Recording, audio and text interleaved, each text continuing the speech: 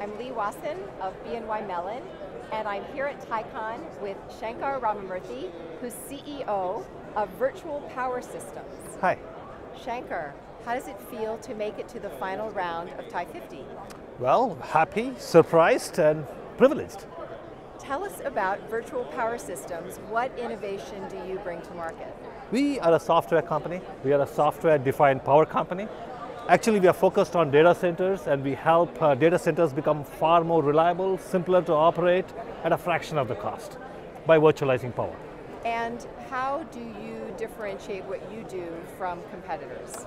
Well, competitors would tend to make equipment more efficient, more usable. What we do is to make those equipment unnecessary to use. So it becomes simpler to operate, and we eliminate most of the complexity involved in managing a data center by bringing it all to software and automating the process of management.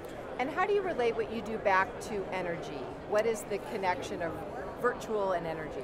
Well, when you have traditional systems, you are going to spend a lot of capital, equipment, and systems by providing a lot of redundancy and over-provisioning those systems.